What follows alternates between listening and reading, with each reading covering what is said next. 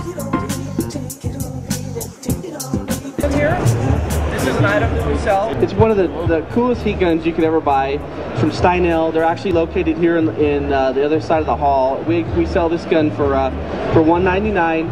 And what I like about it, it's not just any heat gun, it's a specific heat gun that you can have actually presets in here.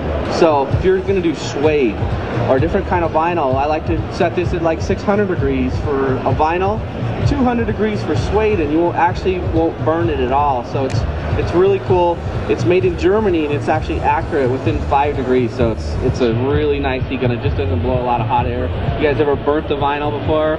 Yeah, this doesn't do that. So it already comes with presets. I can control the fan speed and the intensity. And what's also nice is when you're finished, you just turn it off and it's finished.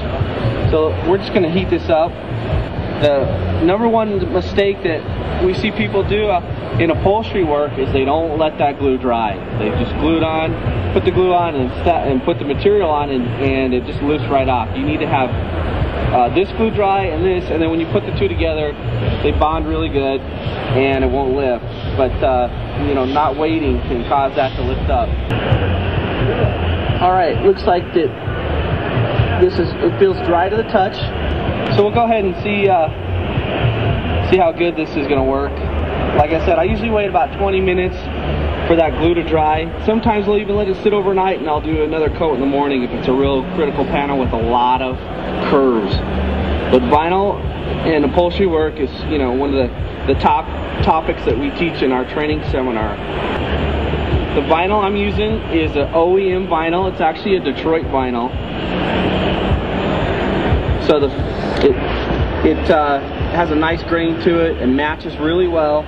It's probably not the most stretchy vinyl, but that's not really my concern.